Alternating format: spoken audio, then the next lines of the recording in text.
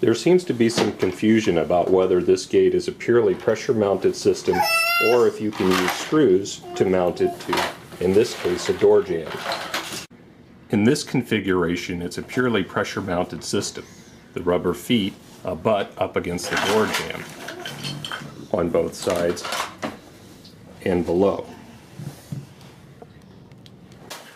This is fine for application in this current configuration in this doorway, whereby if a kid pushes it down, not much can happen to him other than a few bumps and bruises.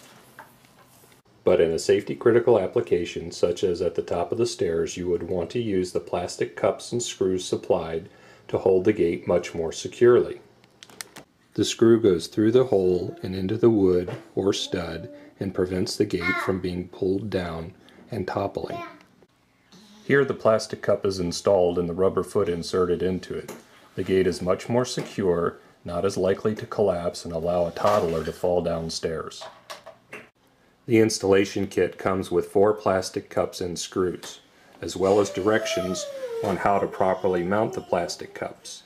You would obviously not want to go into drywall with these, preferring rather to go into a stud if you were going to mount at the top of stairs.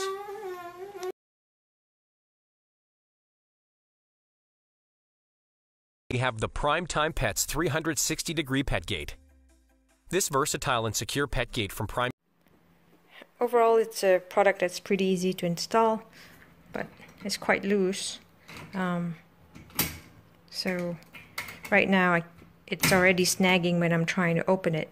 I could tighten this, but as you can see, this gap becomes smaller, but I won't be able to open it right now. I think though there's a problem because there's a protruding welding here that is preventing me from opening and closing the gate easily. Access to areas you want secure. One very nice feature of this pet gate is the 8x8 inch pet door in the center.